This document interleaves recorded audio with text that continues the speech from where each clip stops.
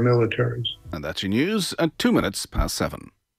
News Talk weather. Thanks to Ryanair. Spoil Mam this Mother's Day with a Ryanair gift card. A gift she'll love.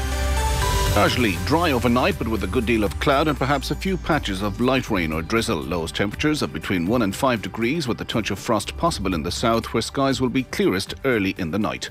And now you're up to date on News Talk. The Newsround on Off the Ball. With Gillette. Start your day in flow with the new Gillette Labs razor with exfoliating bar. This is News Talk. All right, welcome along. It is Thursday's Off the Ball. Nathan with you until 10 o'clock. We got a packed show ahead. The Ireland rugby team have arrived in Rome ahead of Saturday's game against Italy. We are going to be joined by Keith Wood and Grace Davitt for the Six Nations show. That's coming up between 8 o'clock and 9 o'clock. John Giles, as always, with us on a Thursday at 7:30, reflecting on the week's Champions League. We'll keep a close eye on Old Trafford. Manchester United against Barcelona in the Europa League, which gets underway in an hour. And we will be paying tribute to the late, great John Motson, who sadly passed away today at the age of 77. Conor McNamara, a colleague of his at the BBC, is going to join us after 8 o'clock. And then on the football show, really interesting interview with Brian McDermott, who was, this time 10 years ago, he was the manager of the month in the Premier League. He had just won the Manager of the Month for his role with Reading, and they were obviously flying high with a strong Irish contingent. 6 weeks later, as is the way of modern management, he was fired. Then he went to Leeds, which was, to put it mildly, an absolute basket case. But he has such an interesting story. His parents were from Sligo, from Clare. His entire dream in life was to play for the Republic of Ireland, and he ended up playing for the England under-17 team, and because of that he could never represent Ireland. And it's incredible to listen to him talk about the damage that did to him and how it still lives with him to this day, that he couldn't get to play for Ireland. Obviously he's been linked with the Ireland manager's job as well. He's had an awful lot of difficulties over the last 10 years, and he's incredibly honest about that as well. So that's coming up after 9 o'clock. Richie McCormack is with us. Evening, Richie. Hey, Nathan. Arthur, how are you? I usually turn and see Mick. Arthur O'Dea, how are you? Not so bad. Mick's off. Mick is off. It's great to have you. It's great to have you. So John Motson, this is one of these, when the news came through today, you sort of take a step back and whoa, because he wasn't ill as far as I know. I hadn't heard a huge amount about him over the last couple of years, and I was quite shocked to hear that John Motson had passed away, who was such a regular figure for people of our age growing up, that every time there was a big match on, it was over to John Motson, and he was there, and he was just such a permanent part of every football fan's life. Richie, I think it's fair to say you are a commentary geek when it comes to these things. John Motson, it's hard to sum up his impact. There was the rivalry with Barry Davies. There was the rivalry with Brian Moore. In many ways, he stood alone because he did much more, it felt like, when it came to football. He was a football man first and foremost. Yeah, where Barry spread himself across Olympic Games and across tennis and ice skating and pretty much anything he could turn his hand to. Motson was very much a football man, only did football from 71 onwards for the BBC, and prior to that being a written journalist. It's like the impact he has is it's difficult to explain to younger people, and we do sound like old fogies when we go on about living in a land where there was only a handful of channels and a handful of matches available each season, never mind each week or each day. So to get a full game on was quite something. Motson always added an air of excitement to it, no matter what game it was, but also he kind of saved the special level of excitement for a special level of game as well. Like if you go back, and because all of this is brilliantly on YouTube, and thank God for that, if you go back to like the Euro 84 semi-final with France and Portugal, when Platini's hat-trick, Motson works himself up by the time Platini scores the winner in extra time into an almost religious and spiritual fever. Like he's operating on another plane by the time that winner goes in at the Stade Velodrome. Similarly, I recall there was a goal, a brilliant goal, I don't even remember this game, where Spain beat Yugoslavia 4-3 at Euro 2000. That was to get into the next round. They had to win, but ultimately the result in the other game kind of worked in their favour anyway. But Alfonso, who was playing for Betis, I think at the time, scored the winner, and Motson again went up into another stratosphere in terms of his excitement. But he just had a really good way. Do we have that? We should play some of these clips as we're going through them. Do we have that goal from? So this we do. After Richie's late request. This was Richie was trying to go as hipster as he possibly could with this. So remind us of this game again, Richie. This is Yugoslavia, Spain. Yeah, the last group game in Euro 2000, also the last day of my leaving cert, I guess, so it probably has an added bit of cachet to that as well. Got home and walked into this stunner of a game where Spain needed to win. They had been trailing and came from behind to win it, and it all came down to the very last minute. They're almost coaches on the side of the pitch. Guardiola played the only long ball, I think, of his career to set up this goal for Alfonso. Spanish substitutes and coaches are out, just waving everybody forward. And Zeiss is there, and here's a chance for the goal, and it's in! It's Alfonso! It's unbelievable! It's 4-3 to Spain! There was a big difference in terms of his style of commentary compared to Davies and Moore, who were maybe far more mellifluous in their manner, and he was more about the joy of being there, the passion, more reactive maybe to, as you say, the goal, and it's Tigana, and then it's true to Platini, and he just loses the run of himself as the game is actually happening, whereas the other two, there was more maybe a storytelling mode to it. In saying that, maybe his best piece of commentary is when he sort of did go down that route. This is the full time of the 1988 FA Cup final. It's Wimbledon when they beat Liverpool in the FA Cup final, and we have his comments for after, just after the final whistle was blown. You have to be more specific than that. So this is John Motson talking about the crazy gang and the Country Club. If we have it. Oh, the tension here. He's checked with both linesmen. Oh, and there it is. The crazy gang have beaten the Culture Club. Wimbledon have destroyed Liverpool's dreams of the double, and all over the pitch, their players are celebrating something which a few years ago would have been impossible. Sporting gesture by the Liverpool supporters. Her Royal Highness applauds one of the great cup shocks of all time. Crazy gang beat the Culture Club. They finished 7th that year, Wimbledon. 7th. It's not as if they're a bunch of cloggers after coming up from the 4th division. That was their name. That was their name. I know, yeah. But like the idea, like even all these years later, that was an insane shock. Is still oversold. But Motson, I think, called it brilliantly. I think what he came across as, more than Barry Davies and more than Brian Moore did, was he came across as a fan. But you can be lost if you're a commentator being a fan of football calling the game. You also have to have a special element of delivery, and he did have that. He had a really special voice. He had a voice that everybody could have an impression of. Like when you were playing football with your friends or whatever growing up, Nathan, I'm sure everybody listening was the same if they're of our vintage. The commentary you went to immediately, if you were faking commentary on the road, was Motson's. It wasn't Barry Davies, as good as Barry Davies was. It wasn't Brian Moore. Wasn't even George Hamilton. You went straight to Motson. Motson was the football call that you went to on the road. And there's something very, very special about that. And I think a lot of people of a certain vintage would be feeling a sense of loss, because those voices and those presences in terms of following football, they're constant in a way that players aren't really, because players can move on, but you'll also have those same people year in, year out for like nearly 50 years in his case, calling the big games and calling games involving teams that you support or perhaps don't, but just a remarkable career. The sheepskin coat. Would you fancy one of them, Arthur? Maybe at a they different sort of time. Back in fashion. I don't know. There are blinders sort of look to that sort of thing. Impossible to maintain, I'd say. That's a very good point. To be wrecked. Sheepskin, like in bad weather. No, neither not a chance. His autobiography, I read it whenever it came out. It must have been, could have been a decade ago at this stage. Yeah.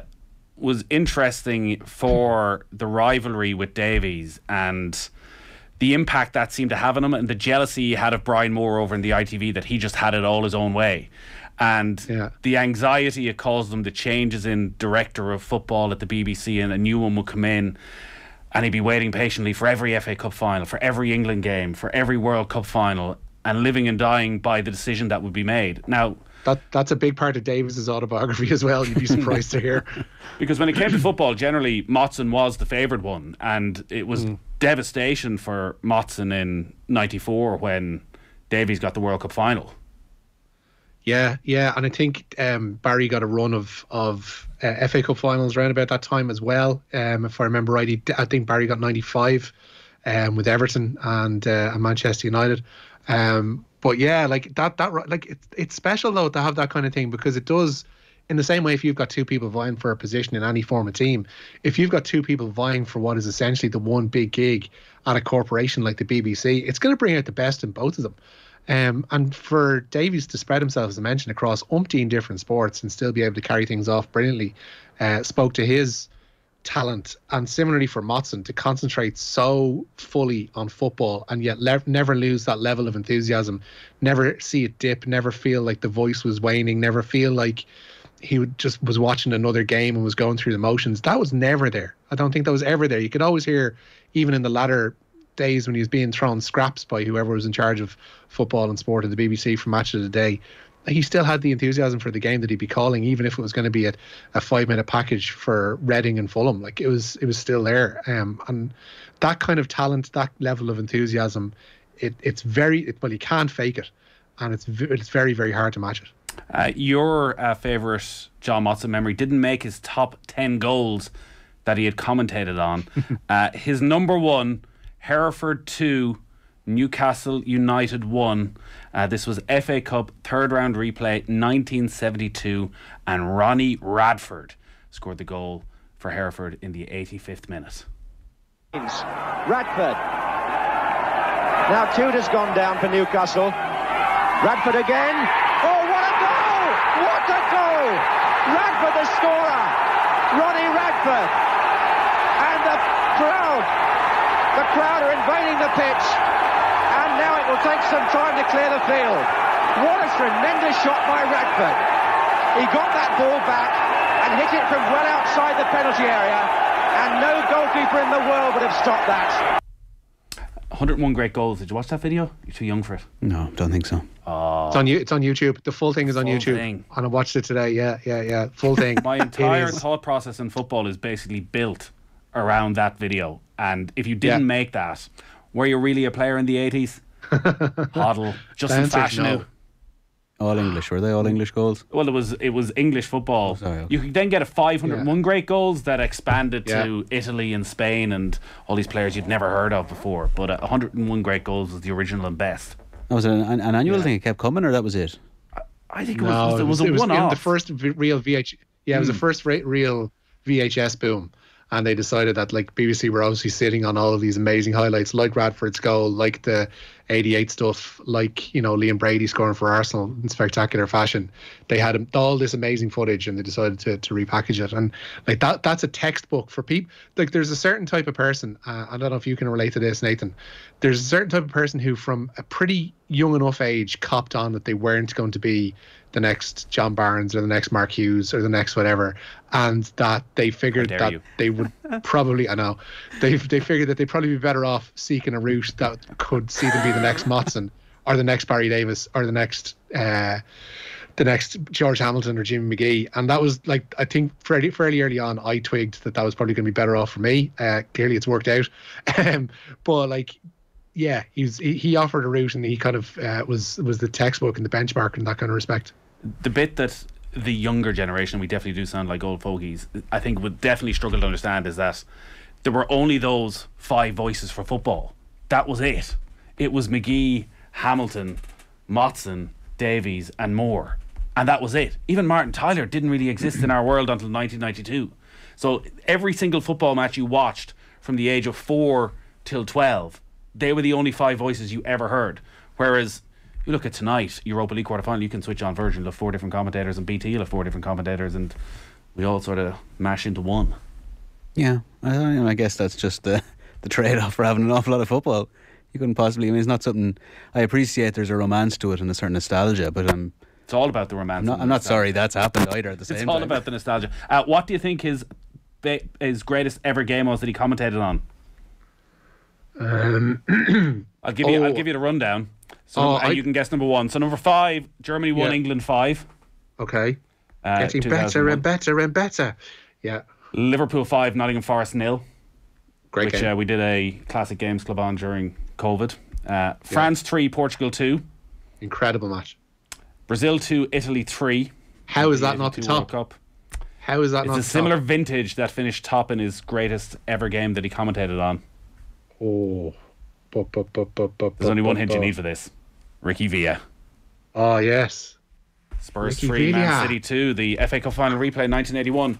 Now, that's not to say he was absolutely perfect when it came to these selections. He also, in his autobiography, picked his greatest team of overseas players from the Premier League and Division 1. And his goalkeeper was Jussi Jääskeläinen. Oh, that's which refreshing. Is, of all the people I would have thought. That's interesting. Poor old Shay Given. Poor old Peter Schmeichel. What is this book? It's just this is his autobiography. Just this is the last 20 pages. It's just lists. It's just literally just a load of lists. Get lists. it to 240. He's getting it to the word count. Yeah. 53106 is the text number if you want to get in touch. As I say, Conor McNamara is going to join us after 8 o'clock as well. Would have spent a lot of time working alongside John Motson. And we better get into the news round, which is brought to you with Gillette Labs for an effortless finish to your day. So you're starting with the naming of the Ireland team, Richie? Yeah, and the Ireland head coach Andy Farrell has made 6 changes for Saturday's Six Nations test away to Italy. 2 of them are enforced, of course, with Ross Byrne and Ian Henderson in for the injured Jonathan Sexton and Tyke Byrne. Craig Casey will form a halfback partnership with Byrne as Conor Murray drops to the bench. Bundy Aki returns at inside centre with Stuart McCloskey among the replacements. In the pack, Leinster hooker Ronan Kelleher replaces Rob Herring and Jack Conan starts at number 8 with Caelan Doris switching to the blind side and Peter O'Mahony on the bench. For Italy, fit again Paolo Garbisi returns at out half, having missed their first 2 matches, and tight head Marco Riccioni is replaced by Simone Ferrari. Farrell doesn't foresee any issues with continuity despite the volume of changes, and he won't accept a dip in performance.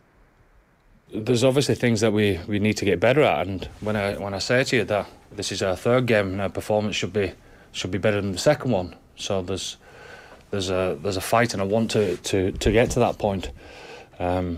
So again, we've full respect for Italy, but having said that, it is about us. It's about us and our performance and making sure that we improve in a few areas that we want to and get something out of this game that we're chasing, you know, because we obviously want to do well in this competition, but Italy obviously chasing that win at home, and it's a big scalp, isn't it, you know, so we know the emotion that they've always had, but the skill that they're putting with that now makes them a serious threat to us, so we're aware of that and our preparation says so. So Keith Wood and Grace Davitt coming up between 8 and 9 on the Six Nations show. We'll be talking about that Irish team selection. Some potential transfer news for Ian Henderson? Yeah, Ian Henderson has been linked with a move to Toulouse after the World Cup. He turned 31 this week and the Ulster man is out of contract after the World Cup in France. A move for Henderson to Toulouse could see Springbok forward Reinhard Elstadt move in the opposite direction. Arthur hasn't been this excited since he last saw Keane Lynch in tight shorts. Manchester United, Barcelona, Old Trafford. It's as good as gets. What a strange comment. Yeah, it'll be great. Good match. I don't know. You're not excited about this? Europa League, you're not having it? It's fine. It'll be grand. It's a Thursday night. It'll be grand. Yeah, I'm more interested in looking at Sunday. Okay. The League Cup final. But yeah, this is. I don't even understand fully how the Europa League works. Is it a playoff round? Is it? You're not quite through. Is it the last 16? It's the last 24, is it?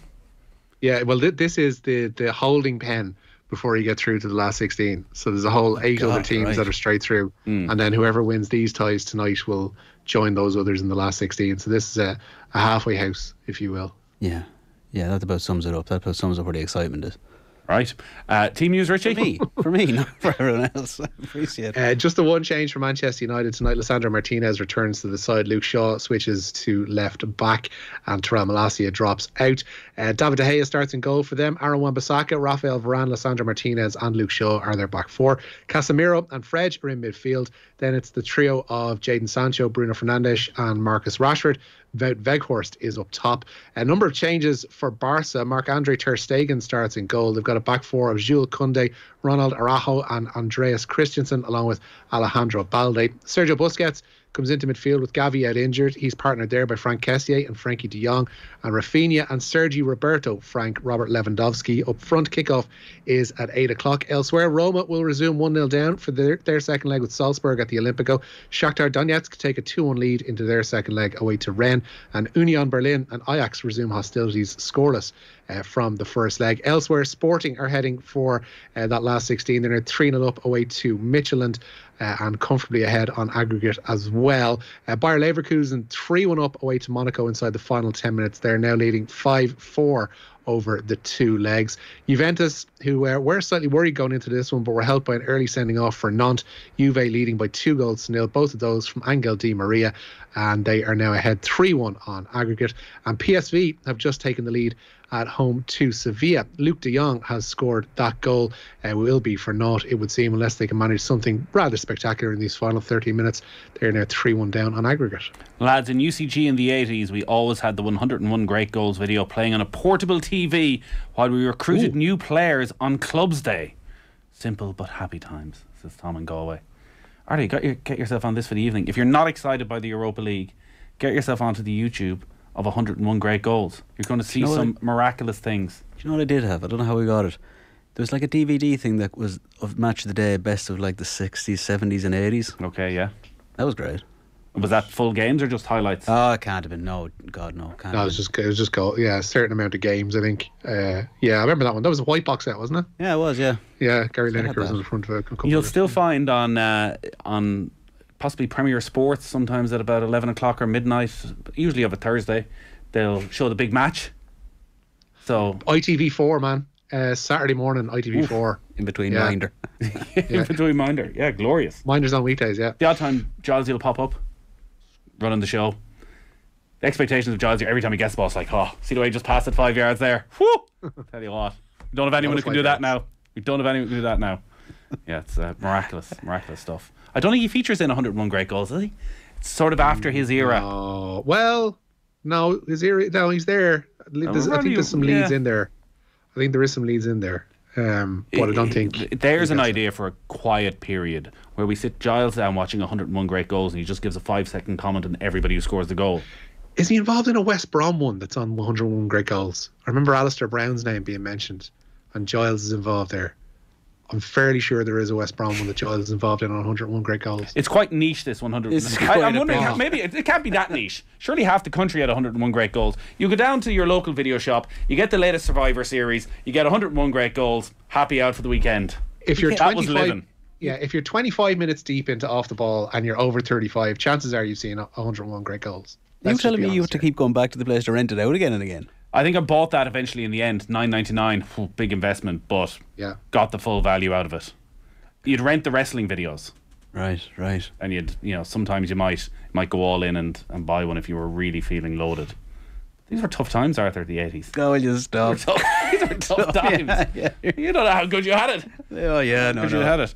Richie, run us through a few more stories.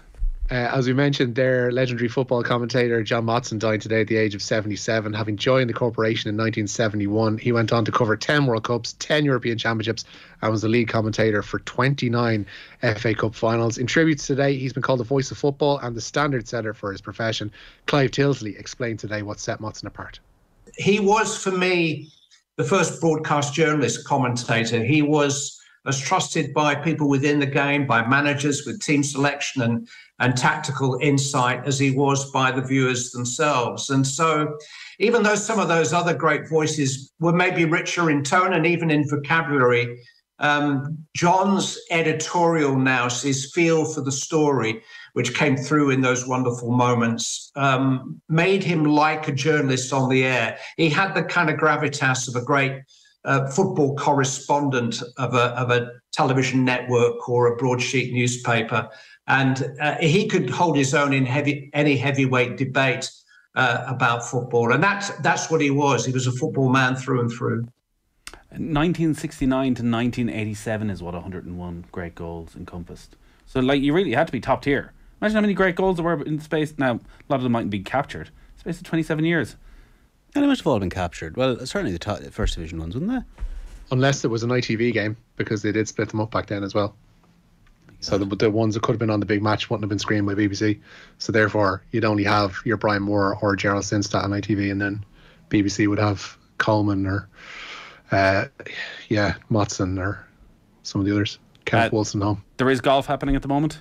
Certainly is, yeah. And Shane Lowry is in the clubhouse on 2 under par. 2 late birdies for him saw him end up with a round of 68 today at the Honda Classic. The joint clubhouse lead there is held by Billy Horschel and Joseph Bramlett, both of whom are on 5 under par. Padraig Harrington is out on course at the moment, and if you just bear with me 2 seconds, I'll actually get you his score, because it's not on the This is as good as it gets. Live updates from the Honda Classic. 7 holes in, he is back to 1 over par, so he's dropped a shot in the last couple of holes there. So Harrington 1 over and 6 shots off the lead. Golf Weekly is available right now. Here we go. That's all it was, wasn't it? That's the only reason I wanted it. So we are going to talk more about John Motson after 8 o'clock, Six Nations show as well. And Brian McDermott, as I say, well worth a listen to on the football show from 9. And we will keep you up to date with everything that happens between Manchester United and Barcelona. Big game. I'm buzzing for this, Arthur. Good man. Here, we should go out with a little bit of John Motson commentary here. So, 2002, Ireland, Germany. Do you remember this? I do remember this, but I'm almost certain I probably would have been watching on RTE. I think everyone was watching it on RTE, so therefore people missed what was happening over on the BBC.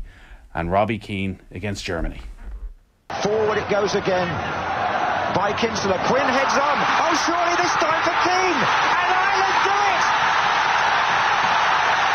Robbie Keane, in the 2nd minute of stoppage time, has scored the equaliser. Look at these scenes. Just look at these scenes. And you can't say they don't deserve it. This has been a spirited second half performance, and it's brought its reward in dramatic fashion. You can't say they didn't deserve it. Can't listen to that without just seeing Mick McCarthy's face. Such a thing of beauty. Celebration. Yeah. One of the all-time great moments. That was cracking. That was my vintage. I was only... All right. You're happy about that? I was 10 or 11. I'm not. There's no dourness here. I just I'm not going to pretend and get excited about Europa League on a Thursday night after the last 2 nights we've had and the weekend that's coming. All right. Time for the cash machine. Your chance to win big. News Talk's cash machine. So what a month February has been on the cash machine. We've had 6 consecutive winners, and now we're looking for number 7. It's easy to take part in the cash machine. We're about to give you an amount. You take note of it, enter, and if we call you and you give us the number, you win that cash. The cash machine